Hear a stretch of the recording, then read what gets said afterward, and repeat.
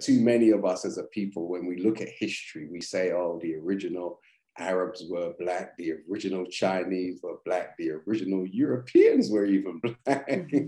We say black people were everywhere. Well, if that's the case, we can find them in the history book, but the question is, can we find them, in today's, not books, but presents? Right. Can we go to these places and find people who look like us?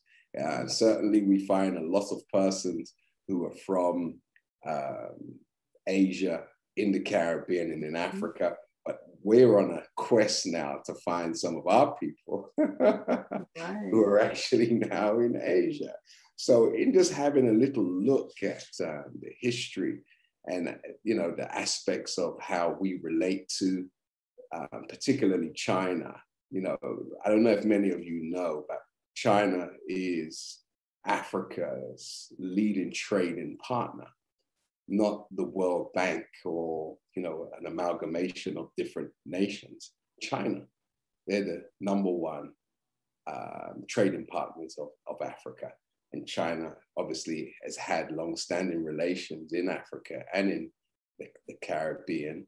And a very powerful note that I was looking at was the China Development Bank. The Chinese Development Bank, it literally does more business globally than the World Bank. Wow. That's a big thing, right? So therefore, if there is investment capital that is available, then we've got to also learn to structure ourselves to take advantage of this capital that is available. And another very interesting statistic that I looked at in regards to the US versus China is, the Chinese economy is the fastest growing economy in the world, and it's set and scheduled to overtake the US by 2013. And obviously the pandemic has slowed down its thrust. However, it is scheduled to overtake the US by 2030. But a much more important statistic than just their rate of growth is the amount of their people who'd have been able to pull up out of poverty.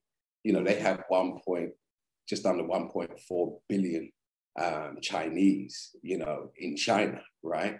And with a population as vast as theirs, 1.4 billion, just under, to pull up that vast amount of people or persons out of poverty is a massive undertaking. And they've been able to multiply the minimum wage from generally $1,000 a month to now 4,000 plus, going on to 5,000. So their middle class is just like expanded, and their poverty level is less per capita than it is in the United States of America. So they've got less poor people in China now than you do in the United States, So all of that to say they've done a heck of a job for those who are living in China to actually be able to enjoy some of the benefits of the growth of the country. Because as you know, generally in Western countries, the wealthier just get wealthier and the poorer just gets poorer, and there's no middle. You're either this or you're that, and most are that. Okay. So with that said, it gives me great pleasure this evening to introduce one of our sisters who have been in China for 14 years working in the field of education. She is originally from Zimbabwe, and she has overcome many trials and, faced many a circumstance in order to be able to be speaking to us this evening from China at 2 a.m. in the morning. This is a very special guest, our dear and beloved sister, and Dr. Samantha, who is our special guest today. She's also an entrepreneur, and she is flying the flag with that beautiful African garment in China.